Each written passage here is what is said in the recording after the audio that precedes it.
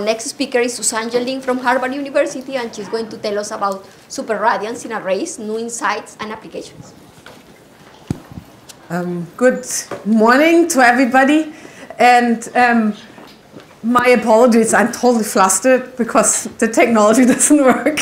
There are interesting problems that you have. My problem is actually purely mechanical. Namely, the two plugs don't fit next to each other into the computer. So be careful when you buy a computer. All right, so I will just stand here and advance this all manually. So yeah. You don't need a microphone either, so. So it's fine. Should I switch it off?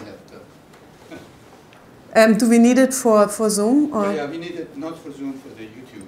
It's okay. Okay, so I will take this a little bit further down and not speak that loud. Thank you, Hossein. Okay, let's get ahead. So, superradiance was found 70 years ago by Dicke, and then 30 years later, Gross and Laroche wrote a review that basically everybody learns from. There have been some advances, both in superradiance and in general applications, and so these days we just ask ChatGPT, and I'm not going to read that for you, but it's actually a pretty good answer. Okay, so let me just very briefly, I know everybody has talked about that, but I would like to give this very brief introduction into superradiance. So if we have a single atom that decays, we get an exponential fall off of the intensity over time. If we do that with two atoms that are far apart, we get the same thing. But if we put the two atoms close together, we see a little bit of a change in this time signature. This is, by the way, the intensity per atom. And then, of course, we can do a lot. Like, for example, 10 here. And what we see here, and what I actually do need, is a laser pointer. So what we do see is this initial flash of light that comes out in the superradiance. So this is somehow the kind of smoking gun for superradiance. What kind of one knows about that is that this is an effect that goes with n squared, and it's due to constructive interference because we are actually adding up all of this kind of light amplitudes here. And there is this so-called build-up of collective dipoles, which is actually a little bit of a misnomer, but I will not go into this, other than this one here. So the basic background for all of these cooperative effects are dipole-dipole interactions, and these dipole-dipole interactions are really, and Timon Fau was telling that yesterday already, we do not have any dipole moment for any of the states, but we have this exchange interaction of excitation of two atoms. So we have one atom in a ground state, one atom in an excited state, and we have this exchange where they exchange the excitation. And this leads to the dipole-dipole interaction. That's basically what the whole talk is about. Let's introduce Dicke states. Dicke states are the fully symmetric state of n excitations in large n particle. Here I have the second excitation for a 4-particle state, and as you can see, this is the fully symmetric states. And these are the kind of states that decay with this n squared speed up. And the best way to describe that, if you want to really fully describe it to every detail, is to go into an angular momentum form, and then this looks like that. And the leftmost column is the n½ angular momentum state, and these decays are the Dicke decays are these yellow arrows. And if you want to do Dicke superradiance, this is all you need, and you can throw all the rest out, and in principle I could go home. However, if you add dipole-dipole interaction, that dipole-dipole interaction is typically much, much smaller than the energy difference between the states, and that connects all of the other lower symmetry kind of manifolds to the system as well. And the whole problem becomes a 2 to the n-dimensional problem, and that is usually very hard to solve. What one sees very nicely in this picture is also that there are a lot of lowest state in each of those manifolds, which kind of cannot decay fast anymore because they are at the bottom of their manifold and can basically, if you are here or here or here, you can get out of that only via dipole-dipole interaction. And so this is a slow evolution, and this is what we know as subradiant states. And in principle, this is all the physics, right? I mean, if you fully understand that, we are done here. Let me nevertheless tell you somehow a little bit more. So I show you some ways how to calculate this. I will kind of go into the question of the collective length shift, tell a little bit about subradiance, even though this kind of got crowded out, a little bit about entanglement and applications. And in particular, the calculation is, of course, if we have realistic dipole-dipole interaction. And in particular, about the collective lamp shift, the main question is first how to even define it. And then, of course, how to calculate it. So I will start, however, so I gave the title of this talk as superradiance in a race. I will not do everything in a race, but I will start in a race. So we are kind of thinking about kind of 2D ordered arrays of that type. And I have put a couple of references here because they should all show up, and I just decided I list them all here. So this is kind of the latest ones that we have here. Decay superradiance is a phenomenon with the atoms that are in a they start totally inverted, and they are in a point-like sample, and they synchronize and emit light coherently, as you have seen before. And recently, people have looked a lot what happens if the ensemble is actually not point-like. So, like for example, our 2D array. And there's, of course, a lot of this done, and a lot of the people who have done it are here. And I'm not going into any of these details, and this is also by no means a comprehensive list. I just give you a little bit of an idea of how we approach this. So we start with this system. And here in particular, what is important is these are two-level systems, and we have a lattice constant, or in general a distance between atoms that's smaller than the transition wavelengths. And we have here really the typical way of calculating this. We have a Hamiltonian which includes discoherent interactions via dipole-dipole, and a Lindblad operator which includes both the collective and the individual dissipation. And this interaction strengths, both the coherent part and the incoherent part, are the real and imaginary parts of the dipole-dipole Green's function. This is basically what is here in the picture. And what we solve is the total master equation. And this, of course, is a complicated long-range interaction dissipative many-body system. And all of you know that you always need to use some tricks to solve this. So first trick. We use cumulants. And this is actually, there is a nice package which was developed in Innsbruck, which you can download. Which does this automatically for you. It's actually very nice. So how does this cumulant expansion work? Here's basically the system again that we have before, and what we are doing is we are calculating expectation values, both first mean field and higher order correlations, and take the cumulants, which are basically the essence of correlations. And this program that I gave you before basically does this for you. So the equations, they look really pretty, and you don't want to do this by hands. And this is, I think, up to third order here, what you see on the right side. So it gets better if you go to higher order. Okay, so let me answer just one single question using this. There's a lot of questions that you can answer, and many people have done that from several aspects. So the question is, given lattice spacing, given atom number, given geometry, when do you get superradiance? So, one way to look at this is to look at the time evolution. So I'm sorry, this is actually time, logarithmic time here in orders of the natural decay rate.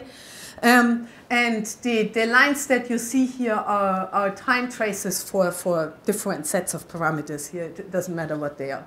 So some of them have a slope that goes downward to start with, and some of them have a slope that goes upwards.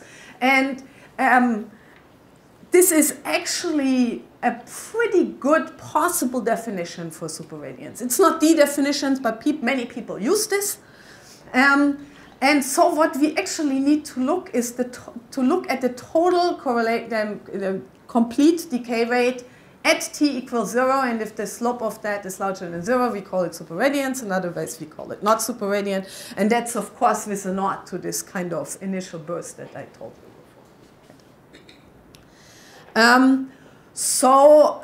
The second order correlation, a cumulant formulation that I just showed you before, governs obviously dynamics at early times, so that's a very useful tool for that.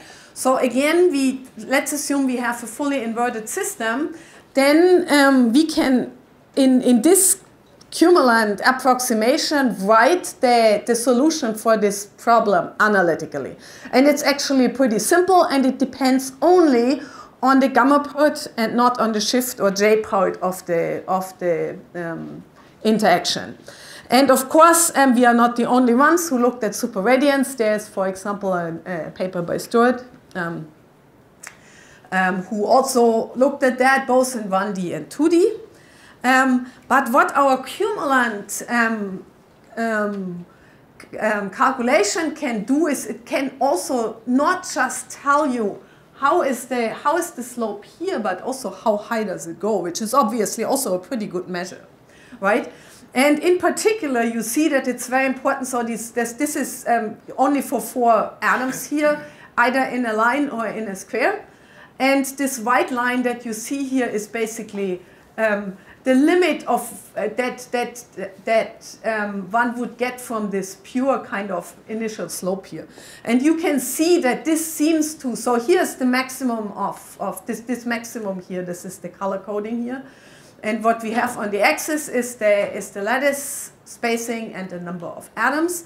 And you see that the really kind of interesting stuff happens actually pretty far away from this limit. In particular, if we look at how this strength of the superradiance scales with n, for 1D, that seems to follow pretty much the same kind of line shape that you just saw before. But if you go into the 2D lattice, and please do note this is here logarithmic, one actually sees that depending on the parameters, and here the parameter that we changed the lattice constant goes with the power law. And here we even can kind of plot this power law as a function of this A. And please do note that we go here into a couple of 100 atoms, which is still kind of relatively easy to calculate. Are they both on log scale? No, the first one is not. Because that one does just not give anything interesting on the log scale. More and more atoms, it just reaches a plateau essentially, right? Exactly. While the other one, it goes some power law. It goes with the power law, and as far up as we could go with the atom number, this power law persists. Thank you. So the next question, which is very related, is how many atoms? So far this was fully inverted. So next question, how many atoms do you actually need to have excited in your system in order to get superradiance? So this is if you optimize all the other parameters, how many atoms do you need? And you can do that analytically as well. And you get this formula, which depends on the same parameters that we saw before. Please do note that what we are looking at is a system like that, where we say we either excite an atom or don't. We don't have any coherent oxidation or something like that. And this expression that we have here is an average over all possible kind of configurations that we get here. And if we compare that to the Dicke case, where we have these excitation point-likes, a point-like that basically simplifies to the fact that we need to excite one more than half of the atoms in order to see superradiance, which should not come as a surprise. Okay, so that was the kind of somewhat straightforward way to calculate this. Now I would like to, and I will get back to that, but I would like to kind of now introduce a way how to calculate really big, three-dimensional, homogeneous collections of two-level atoms. So this is really basically the opposite end of a limit case. And here, this kind of atom-by-atom kind of master equation approach doesn't work anymore. So what we have to do here, we have to do some averaging much earlier. So here is how this works. So we have our ensemble of atoms. We write an Hamiltonian with all degrees of freedom.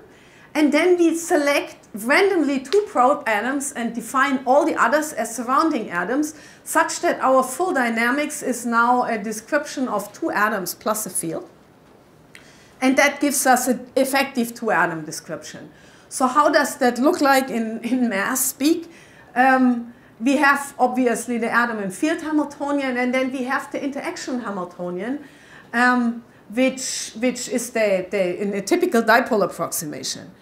And then this selecting of 2 atoms and field means we define as the interaction Hamiltonian only the interaction of the 2 probe atoms with the field, but the field is now a dressed field which is already dressed with the interaction with all of the other atoms. So it's really, it's the same, has the same amount of physics. So far there's no approximation. This is all still exact. It's of course undoable, but it's exact. And then we can write that as an effective evolution operator, which we then can calculate with. Please do note, one of the main kind of obvious differences that treats the dipole-dipole interaction exactly the same way as what you have seen before, but it's never really spelled out explicitly. It's all basically hidden in here. It's basically if you take this expression, put it in a Green's function, and then integrate the Green's function out, but we don't integrate the Green's function out. So that's basically the idea. And so this this effective 2-atom description comes, now we have to make a couple of approximation. So we also again go into a cumulant expansion and keep the cumulant expansion to the 2nd order. So this is the main approximation that we make here.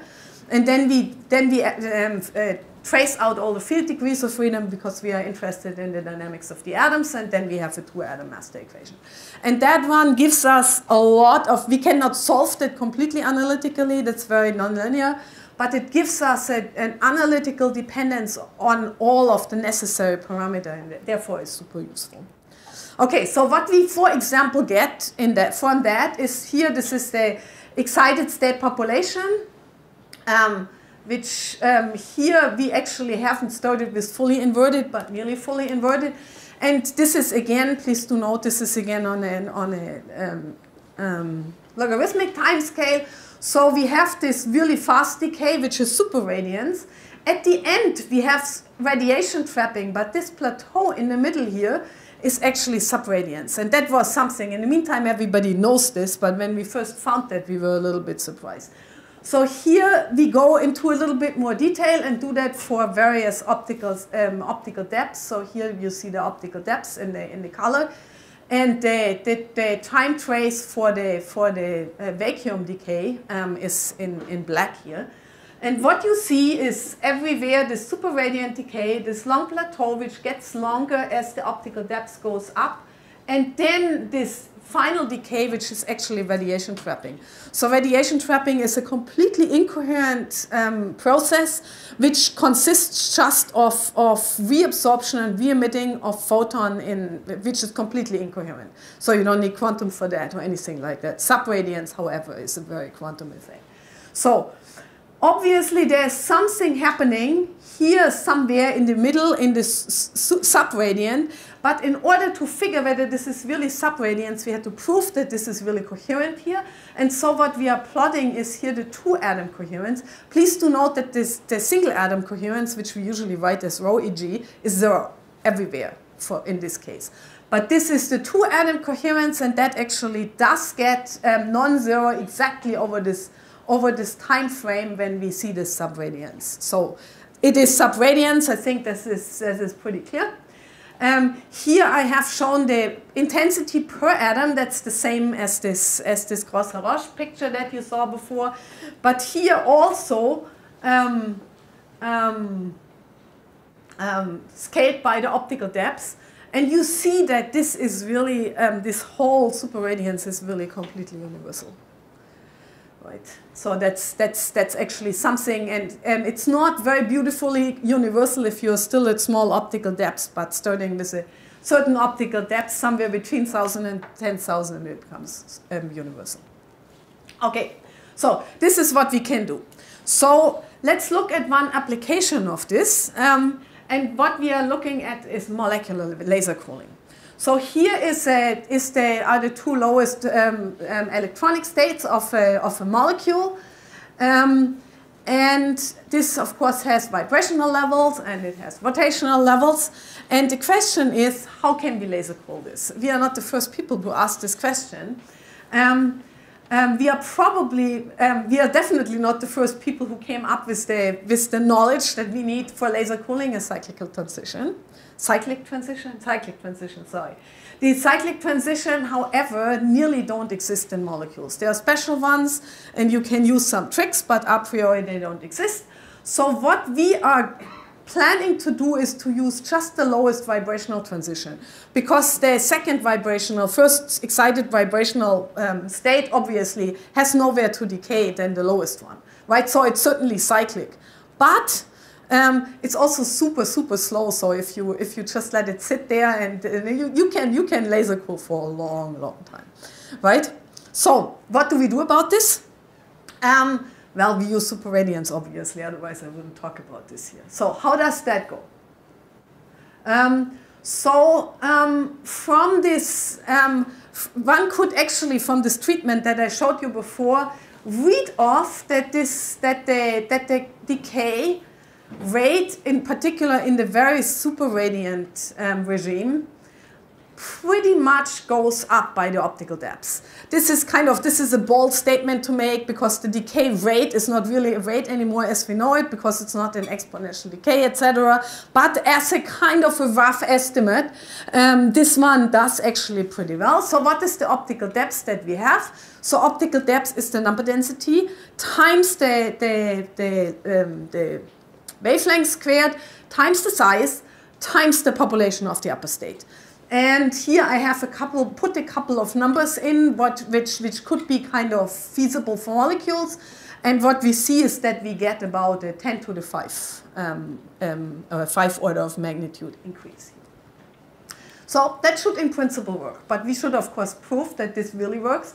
There is another problem, namely the momentum kick of these large lambda photons, and the examples that I just gave was 100 micron, right? I mean, that doesn't give you a lot of momentum kick to cool. So what do we do about that? Well, we make a Raman transition, and the Raman transition is to the excited state, and therefore, if we make the beams counterpropagating, we basically get 2 optical photon kind of momentum kicks per decay. Okay, so then it doesn't look so bad anymore. So how does this work? Well, not a problem. We don't want any, because of the cyclic transition business, we don't want any excited state population, because they typically decay wherever and are gone. So what, in our case, the way we model this, we have a state 4, and whatever is in state 4 is in the black hole, never comes out anymore. So solution is use EIT. Okay, and EIT is well known for the fact that you drive between 2 lower states and the upper state never gets excited. Okay, and it turns out that actually works pretty well in this case. And here are some results of where we do this.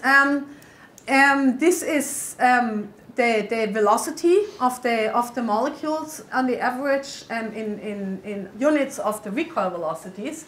And for the example that we have here, and I forgot what mass we took, but what we get here is kind of in the nano-Kelvin regime. So this is crazy. It works very well. Why does it work so well? In principle, because of course the Doppler limit for a vibrational transition is tiny, right?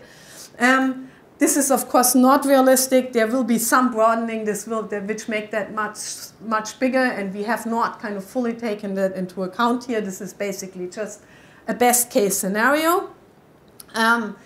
One thing that I kind of also dropped a little bit under the table is that, of course, a real level scheme cannot have a closed 3-level transition. So we have to actually go to a 6-level transition, which means we have to look at 2 rotational states per level.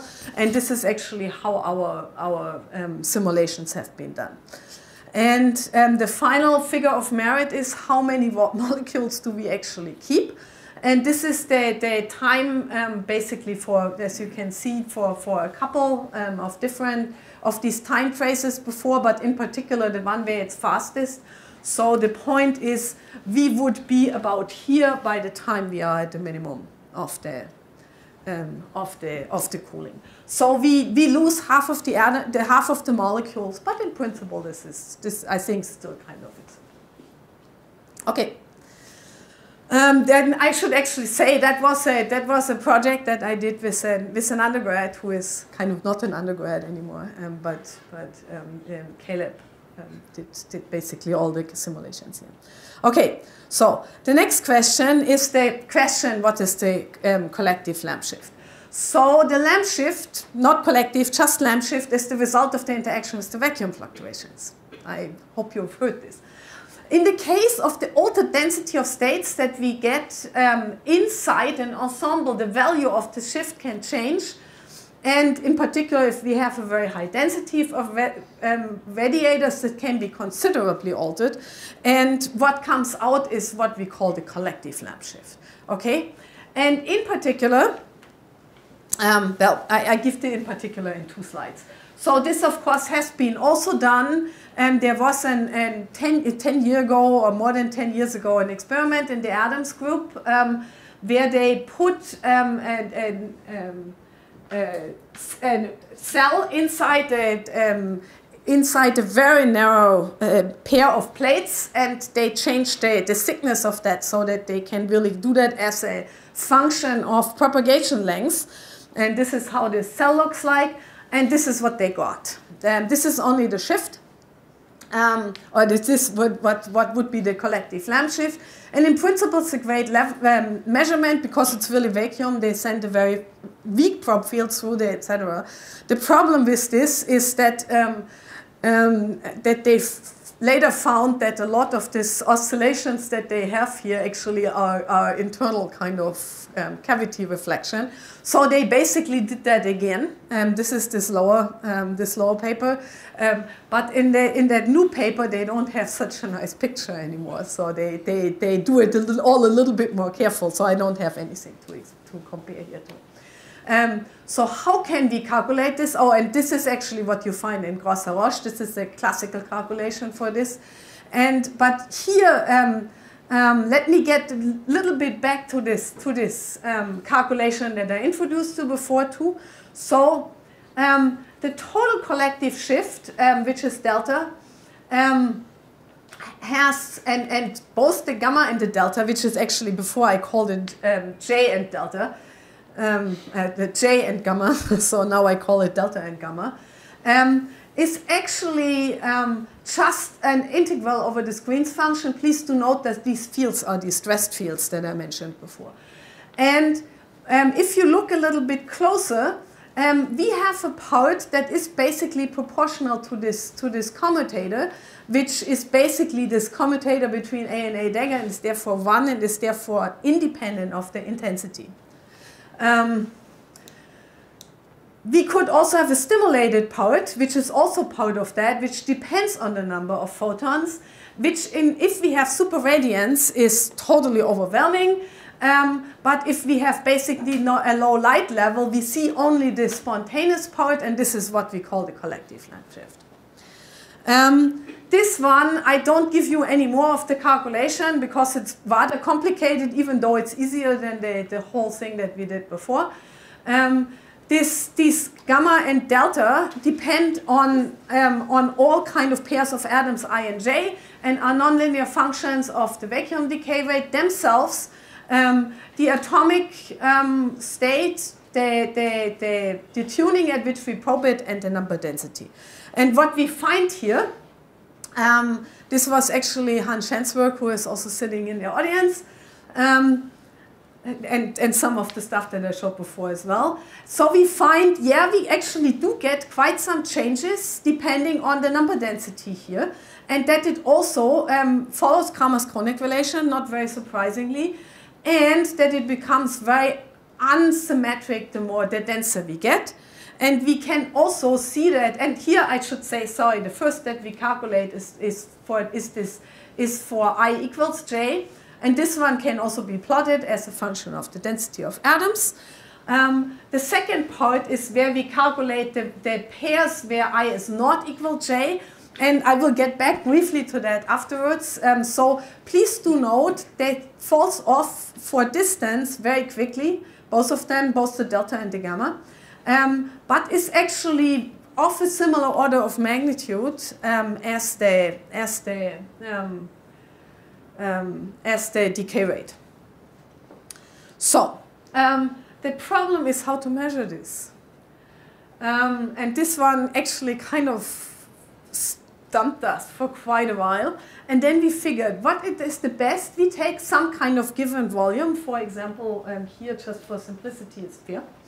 And calculate the single atom susceptibilities from all these gamma II and gamma IJs and delta II and delta IJs, and calculate the single atom susceptibility chi I, then average the chi I over the whole volume, and define a gamma effective and a delta effective depending on this chi effective. And if we do this, then we find an effective, both an effective change in the spontaneous, or the broadening in this case, and the lamp shift that could actually be measured. And here you see the result, and you see actually a form that is reasonably similar to the form that I showed you before. To my knowledge, this is the first kind of general calculation of this kind of quantity. Okay, so now I need to, I need to cut off a little bit because I've only 3 minutes left or so, even by my clock, which is slower than Anna Maria's.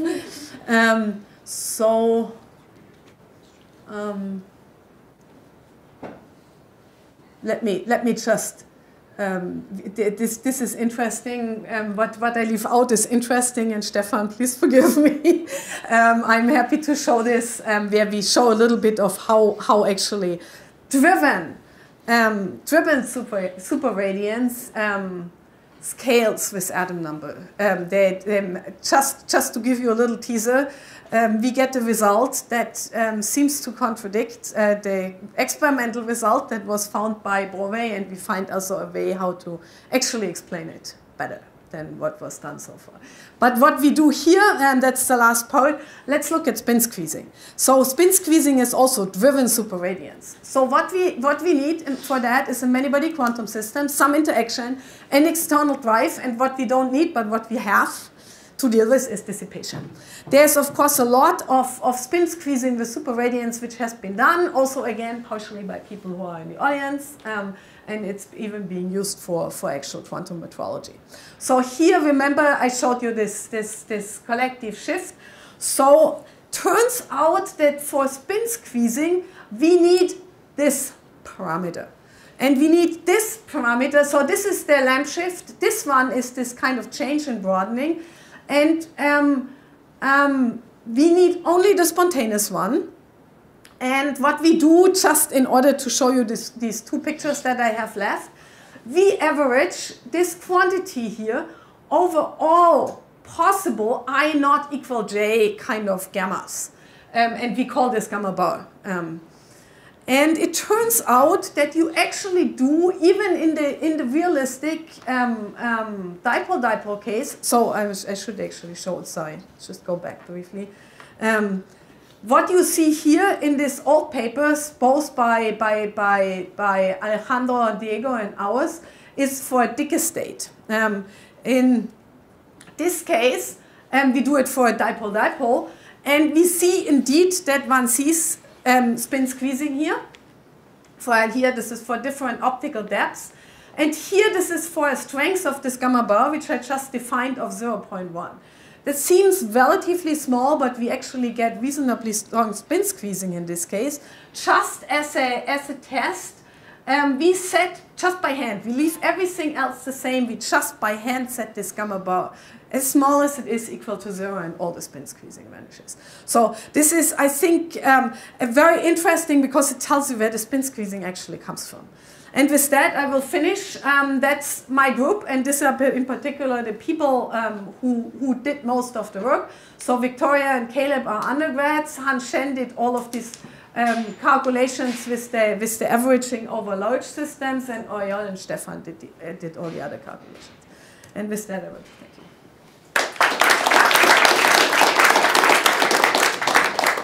Excellent. Perfect. So we are open for questions. Maybe Thanks for the great talk, Susanne. I just want to ask about the collective lamp shift. So at least the one I know from textbooks, like when you have the hydrogen atom interacts with the vacuum, then you have 2s and 2p levels, but they split apart, right? Mm-hmm. Is it exactly the same thing you're computing or something different? Thank you for that question. So yes. And what I'm showing here is actually, I already kind of renormalized the vacuum lamp shift away. I should have said this. So the gamma bar that I show is already minus the vacuum lamp shift. Because the vacuum lamp shift, of course, I mean this in particular, the singularity that you get there is still there. So what we have here is on top of this. So and because, yes, it's on top of that, one. and of course it's not S and P and whatever, because we are dealing with two-level atoms. Okay. That's so, also what I want to ask you. Which kind of atom are you having in mind, or which atom was done in was used in the experiment? The rubidium. Okay. I think it was one of these typical kind of rubidium. But the change that you see is really a change due to the density of the states, density of the atoms. It's a collective enhancement. Yes, exactly. Yes, and thank you very much, because that's of course important. Thank you. Great. Great. One more question in the back. Yeah, thanks. Just a quick question regarding the molecule cooling. Like, how does it work with the directional scattering of photons? How should I think about this? Like, that it's like not just going into arbitrary directions. Yes, that's a very good question. That's what actually, when I first kind of came up with this idea, what I was by far the most worried about. And then I looked a little bit into this. There's a lot of old work where they say, okay, we have that and that strong superradiance, and it becomes such and such directional, okay? And of course, if it's perfectly correct directional, it doesn't work anymore. Because first of all, because the directionality, you need that in order to kind of average out to the right direction, but it also has to do with entropy, right? So you don't have this entropy anymore if it really goes only in one direction. Turns out that for the kind of strengths of superradiance that we are looking here, it gets somewhat directional, but only mildly so you don't need to worry about this. But yeah, good question. I just had a quick question about the molecular cooling as well. So you said they use a 6-photon transition to make sure things are closed, but you could build a closed thing with 4 photons. So I'm wondering why you need 6 rather than... But the point is,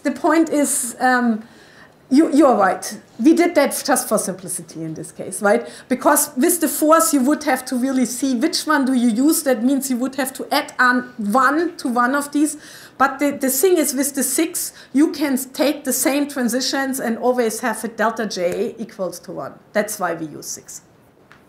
Great. One last question. I just had also a quick question about the molecular cooling, just the experimental parameters that you need. I mean, you said you need the optical thickness on the vibrational transition, which one can get at 10 to the 9.